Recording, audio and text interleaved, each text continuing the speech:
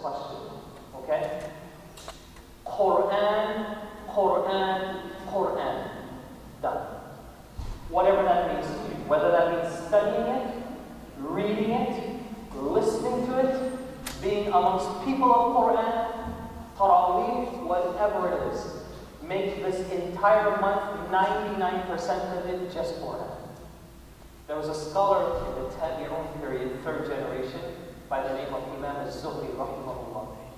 Imam al-Zuhri was known to be a great scholar of hadith. His name is always associated with hadith sciences. You know what he did every Ramadan? He took all of his hadith books and he locked it up in a cupboard and tied it.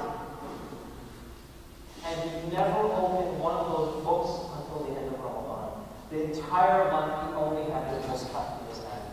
That's it. And that's what you want to do with this month. Mus'haf has to be in your car. There's got to be an app on your phone. You've got to have one at home, accessible all the time. You've got to have one in your ears if you don't have one in your hand. You've got to have Quran breathing in you all the time, especially this month. What is the outcome of that? Just enjoy what will happen on the day of Eid when you have Quran. That kind of discipline of Quran for 30 days. Just enjoy what Allah will do with Quran. This is the best thing I can tell you for the month of Ramadan. One more question. Sisters? Should I do the dua for waking up? Alhamdulillah, we're going to ask me anything? Anybody? Okay. So when we make dua, we put our hand up, we ask Allah whatever, right? And at the end of dua, I noticed like the majority of the people, they hover their hands over their head. And then, what does that mean? You had to get controversial with me, huh? It was going real smooth all this time. And he had to just bust out a fifth issue now. So, it's a good question actually. So the brother is asking about wiping the face after dua. Where is this coming from? I'll tell you my humble, not even an opinion, my humble response based on my research. Now, the reason why I start off the answer that way is because you have more qualified people in the center to answer this question better than me. One of them is going to be here very soon, which is Shaykh Musleh. Okay, so I will encourage you to ask the same question to him, please. Okay? But based on my research, based on the shuyukh I've asked, and I'll cheat a little bit and tell you based on me even asking Shaykh Ahmed in the past the same question, I don't know of any hadith or ayah that supports this practice in Allah's business.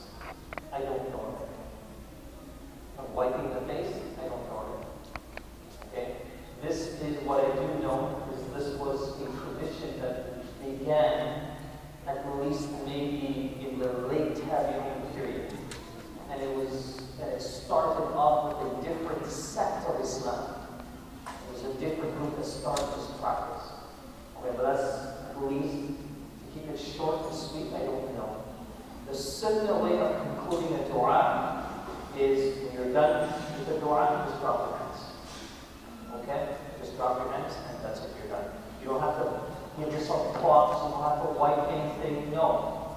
That's a ruqya you do, and that's something separate. So you can do ruqya and wipe your body. You might see some brothers doing this, right? After salah, they'll wipe themselves. They're not cleaning lint from the carpet or anything off their clothes. They're doing ruqya. That's a sunnah practice, and that's something separate, okay? One more question. One more. Anybody? If not, go ahead. What's that? What does sincerity mean?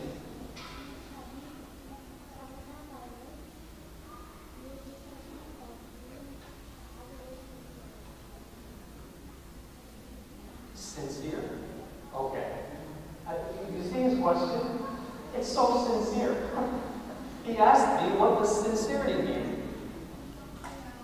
So you ready or you heard it from hadith? Very simple.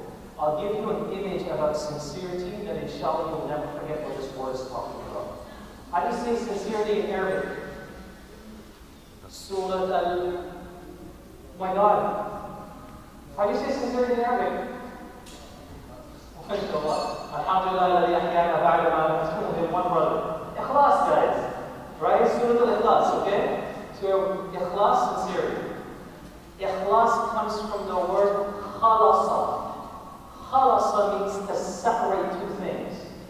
Sincerity in a nutshell is literally a separate, unique group that cannot be compared to anything else, to anyone else. When you're sincere, you are in a category all by yourself. You're different. Can you imagine? I'm going to sit here for the sake of Allah. I'm going to listen just for Allah. I'm going to forgive that guy just for Allah. And even though he robbed me, he took all my money, he insulted my family, he did this, he did that, I'm going to forgive him for Allah. You know what kind of category that puts you in? You're completely separate from everyone else. You know, there was a case recently of a Florida woman whose son was murdered. And in the court, she confronted the murderer himself. And he was a young man. He was going to be sentenced for life in prison. You know what she did? The mother? She's like, I forgive him. And the judge is like, are you kidding me? And on top of that, if you think that's not enough, you know what she said after that? She said, and I want to go on an 11-day vacation with him when he's released and teach him about motherhood because he has no parents. So she went on vacation with the murderer of her son to mentor him, to teach him about life. See, when you're sincere, even in dunya stuff, you're in a separate category all by yourself. No one can touch you. You're just different. That's where we want to be. May Allah shower ikhlas and sincerity upon us. Say Ameen. Guys, I really have to go. I want to thank all of you for being here. And I want to thank all of you for taking the time to listen to what this poor miskin guy has to say. You are all worth the time. You are worth the effort. May Allah accept from us our siyam and our qiyam, our ruku and our sujood and our dua, ya Rabbal Alameen. I hope and I pray that we see each other again. And I hope and I pray that we get to do this more often. I enjoyed it, and I hope that you have. May Allah protect all of you. Jazakumullahu khairan. Wa akhiru da'wana alhamdulillahi rabbil alamin. Assalamu alaikum wa rahmatullahi wa barakatuh. Jazakallah khair, Shaikh Musleh. I think I can speak for all of us here when I say we all did definitely enjoy it. Thank you so much for your time. May Allah bless you immensely for all your efforts. Thank you for joining us today. You spoke a lot about making dua, and may Allah bless us all immensely, and may He help us become both Muslim and mu'min. May He bless us during this month of Ramadan, and He will bless us with sincerity. Jazakallah khair. I know you have to get going, so feel free to get going. So as Shaikh Musleh mentioned, we'll be having a talk by Shaikh in a bit, in about 10 minutes.